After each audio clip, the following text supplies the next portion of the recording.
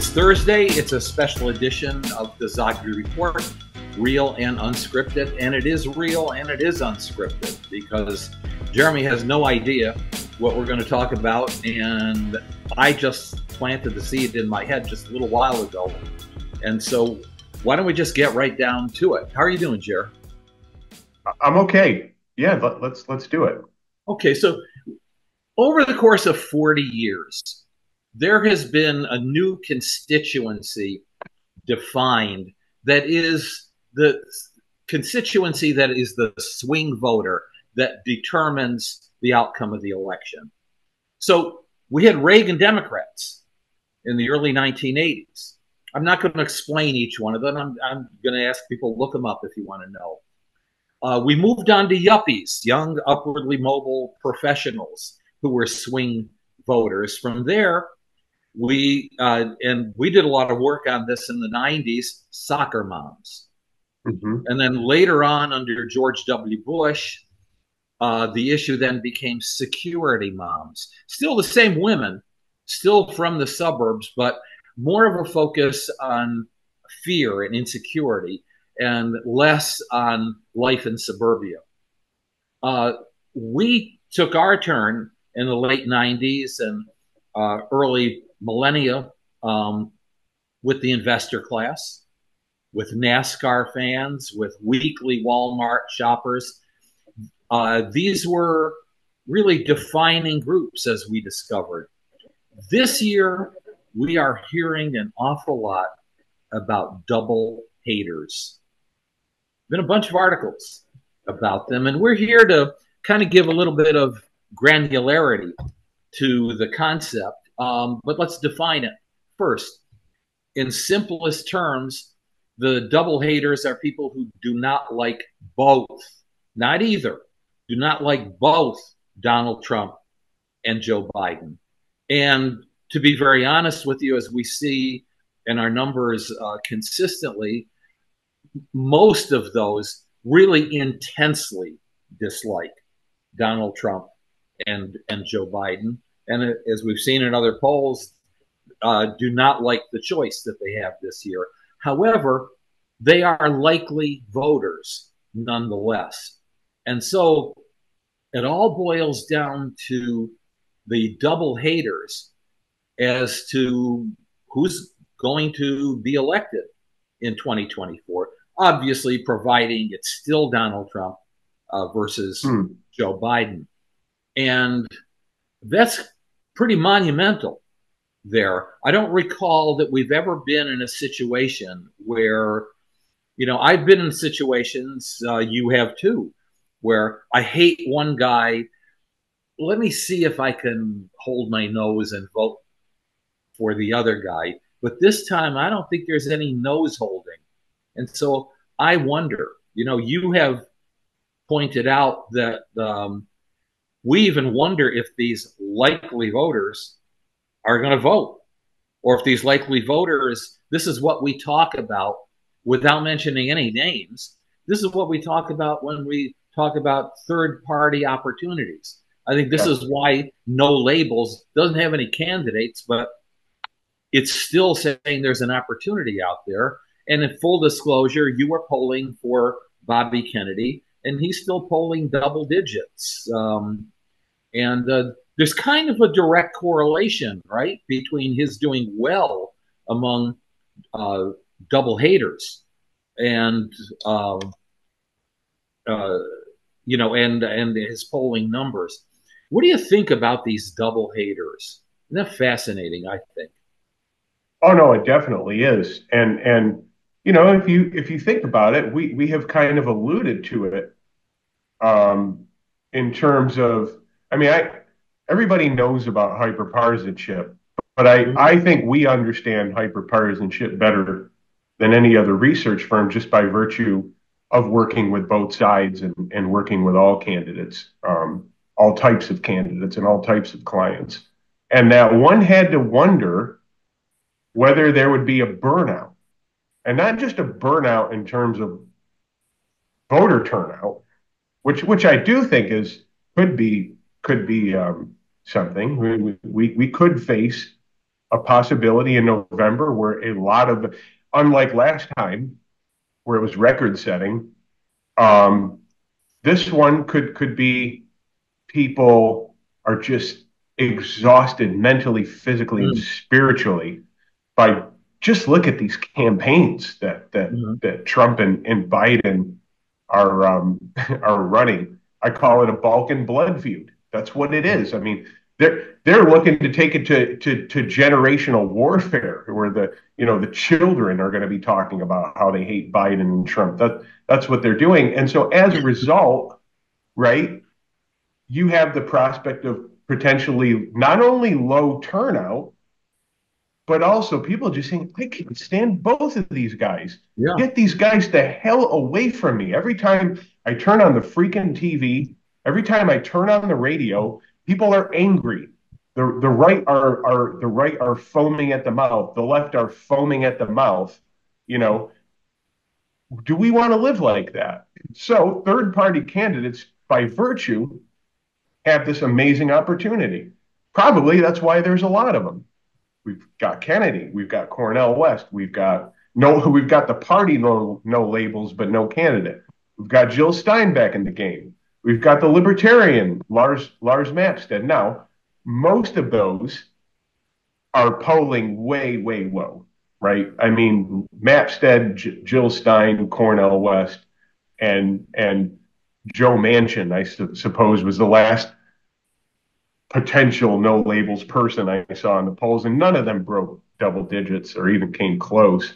But Kennedy was the one who came out right off the bat as when he was running as a Democrat around 20%. And then when he shifted to independent, maintaining that, in some polls slipping a little bit, but nonetheless still commanding a respectable number in a three-way race where it's not about getting 51% or 50 plus one vote, 50% plus one vote. But as you talked about, these double haters. So what happens when we isolate the data to those who rated Trump and Biden? Both rated both of them unfavorably. Kennedy leads the pack by a long shot. So the question becomes, in this environment of intensity and let's just be honest, hatred, Mhm. does the camp of double haters grow or does it decrease? Now, I have to say, I don't see a situation where Trump and Biden change their tone and hire some communication strategist to do a makeover, and all of a sudden they gain, the previous success that they had. Recall Joe Biden in 2020, or even before. Recall Donald Trump in 2015 and 2016, the lean, mean, fighting Donald Trump machine, who got the interest of non-political people, non-voters, to come out and vote. And all of a sudden, a lot of people just all of a sudden discovered, I'm going to vote Republican. I'm going to vote for Trump, and they probably never would have before. I don't see that. These men, through hubris, have now, it looks like, reached nemesis. And bad things happen when you reach the state of nemesis. So does that mean the double haters grow, or do they decrease? I don't see a scenario where you have less double haters. I see a scenario where you have more double haters, and who benefits from that? I'm going to support that for a bunch of reasons. One is, by way of context, we're already looking at slightly more than 1 in 5 total likely voters who fall into this category of double haters. That's substantial. As you point out, it's March right now, and the campaign ads and the campaign rhetoric that we're hearing and seeing right now is pitched traditionally for late October. But here we are in March, April, May, June, July, August, September. I'm doing this for a reason. September and October. You get to a point of critical mass where voters say, you know what? Both of you guys are right. I hate both of you. Yeah. And I wasn't even paying attention before, but I believe both of you. And so in that sense, I'm agreeing with you that double haters are probably going to grow. And that makes this election even more troublesome. I still think there's the specter of many of these double haters choosing to not vote. I mean, that's what happened. There was a dip from 2012 to 2016 because you had sort of the same thing with Hillary Clinton versus Donald Trump in that campaign. The other thing is the who. Who are the double haters? It's one thing to say, all right, they're independents. Okay, I get that. But there's double digits among Democrats, double digits among Republicans. There are double digits among Latinos, double digits among Blacks. These are key constituencies for both groups. I mean, somebody's got to win over somebody. Otherwise, we're right now in a state of stasis, right? I know the polls say Trump is ahead. Trump is ahead by 2, by 1. Battleground states up by 2.5, 0.6 in Pennsylvania. But it's a significant number of soft supporters and those who are genuinely undecided that are the dynamic that we've got to watch here.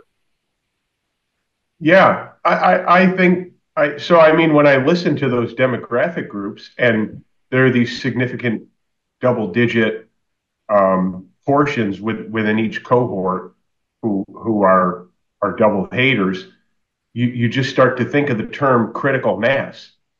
At what point does that grow and grow and grow and just shoot not into the stratosphere, but to a significant level? It's already at a significant level, and I mean, I'll just say that while that is a very likely, very possible trend, of course, being in March and going to November with all of these things looming over the United States, national debt, international crises, on the verge of international crises, real issues.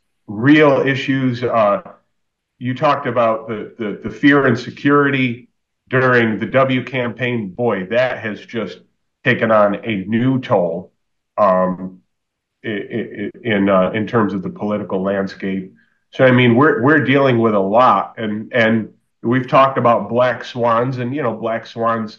I'm talking about it in the context of an election. Like what issue is going to pop up that's just going to totally change the playing field? There's always the possibility of that. That happened in 2020. COVID was not only in general a black swan, but it was the black swan for the 2020 election. And there could be a major event that pops up that makes us have to go back to the drawing board and figure out what's going on. So in addition to being a pollster professionally for 40 years, I'm also an entrepreneur. And so I'm going to, in a Shark Tank sort of way, throw out an idea, which will be my final comment. I think somebody out there listening or watching this can produce en masse bumper stickers. I'm a double hater, and I vote. What do you think? Is that a good idea? Is it a conflict of interest for me to seize upon that idea? Probably, but hey. I see money in that. That's a good idea. Right. Hey, I'll back off though. It's wide open out there, folks. That's it. Good discussion. Yeah, absolutely. Have a good one.